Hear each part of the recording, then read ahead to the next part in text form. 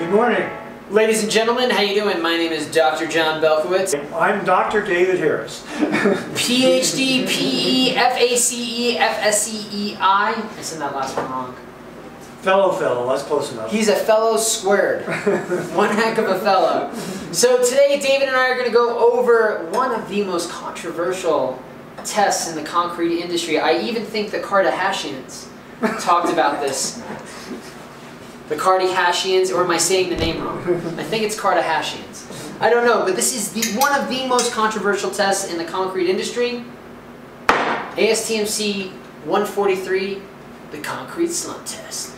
Ba-ba-ba-bum. Concrete slump test. We have a slumped cone.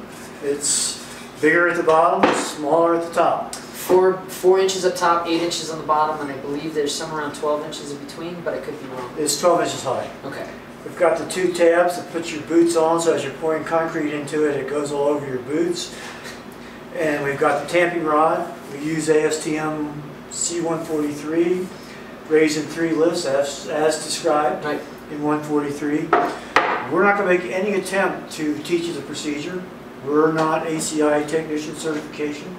We just want to give you the idea of the test and then go on about how it's used and why it's used and why some people hate it. So you fill it up, you pull it off at a known speed. 3 to 7 seconds. 3 to 7 seconds. No lateral deformation. You have concrete in there like when you were at the beach when you were a kid. It can go down some, it can go down a lot. The distance from what used to be the top to where it currently is the slump. So that displaced center, the height of the displaced center is that slump. And we have the means of doing it for not only concrete, but we also have our own in-house version for mortar and grout. Right. And it is what I believe a great test. Now, before we get into why I think it's a great test, let's discuss what we are measuring. And I think this was mine.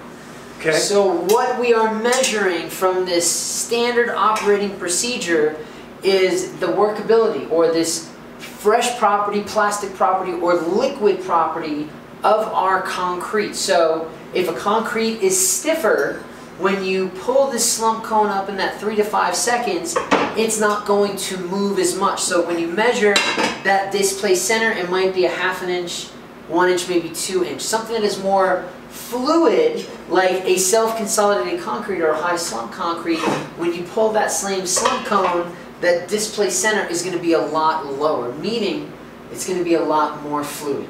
Right. What are we not measuring? Well, you may have heard this before, I'm the stress strain guy. You're the stress strain guy. I'm the stress strain guy. Used to be back in the last century, a lot of people thought we were measuring 0-hour strength. That, you know, if it slumped less, it was stronger. Folks, I'm here to tell you that's just not the case. That's from last century folklore. It's not the way it is. And I agree with you. Last century, 95% of our ready-mix providers, especially early in the last century, were not using admixtures. They were using water. So saying slump was connected to your water cementitious ratio, even though that you can't do that, you might have been closer to that concept than we are today. Yeah, that's fair. I mean, if you're sand, gravel, cement, water, all equal, then there's a bit of a correlation. Right. But as you add all these new admixtures and these things that improve and make different properties, there's not an A to B comparison like there used to be. So if we are considering that the slump cone measures the workability, the fluid property of the concrete, then the question is, why do people hate it so much? Well, it is messy. It is messy. What I've seen in the industry is the complaint that you have 5 people do the same test on the same concrete at the same time, and you'll come up with 5 different results. Folks, I'm here to tell you that is not the function of the test. That is what we like to call in the industry operator error. If those 5 people are getting 5 different results, more than likely something went wrong in the entire process, that somebody is operating that procedure incorrectly, Was it sampled incorrectly? Was it done at the right time? Is there something different? There are very specific parts of this procedure, like wetting down the cone, Right. or using a non-absorbent surface and wetting down the surface and using a tamping rod, correctly. or using it correctly with 3 lifts, 25 rods. And if you even do the rodding differently, if you're stirring it instead of rodding it, you're going to get a different result. So that's why I believe people dislike or hate this test. Yeah, I mean, the whole idea of rodding is one per square inch. Right. So we're supposed to get a nice uniform Right. coverage. You can tamp in, you can tamp out, but the idea is to get that uniform coverage. So you're right. I mean, 5 people are going to get 5 different numbers, but we know there's material variation in everything. Everything. I mean, we can't expect to get 5 exact same numbers. This is assuming it's all coming from the same truck. Well, there's that. Yeah. Right. It's, you know, there's that. So there's going to be some variation even in a perfect situation. Now, the reason why I say you should love it, you should love it. I grew up in the field. Right. I did not start in a beautiful laboratory like this. I started making and breaking concrete for the sake of sales. You know, rapid deployment, getting great concrete down the chute. So this was a test that I had to rely on as one part in a larger series of tests. And that's what I think people forget. A lot of folks hang their hat on one test, and when that one test gives them bad information, they start complaining about it. And the fact remains is the slump test is one part of 5 tests that's used out in the field. You have slump, unit weight, air content, temperature, and then of course, this might not be a test, but it's your batch weights. Right. And assuming that everything is done right, let's say you have a concrete mix, and the slump that you get is tighter than it should be, the air is lower, the unit weight is higher, the temperature is higher, and then if you look on the batch weight, it looks like they put a little bit too much cement and not enough water.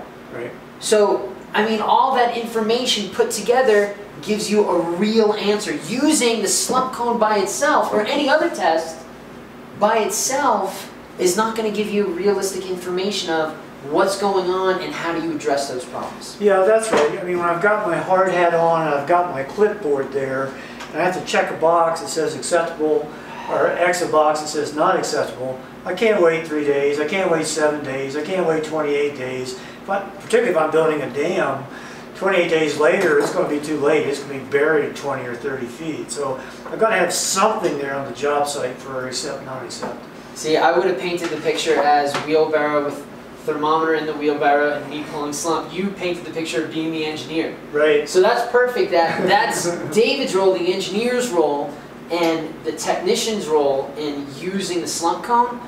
Both of us, it's a key piece of information. And there are other methods out there, Yeah. but I really think we've got 2 powerhouse tests here that really should be used throughout, in my opinion, because they do great things for us on the job site. Absolutely. You've got to have some way to know if what you're putting down is what you're going to want in the future. Amen.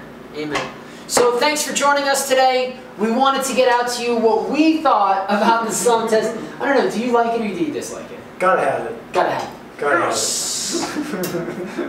Thanks for joining us. Don't forget to like, subscribe, comments, concerns. If you have any questions, we are the concrete experts. Go concrete! Beat asphalt.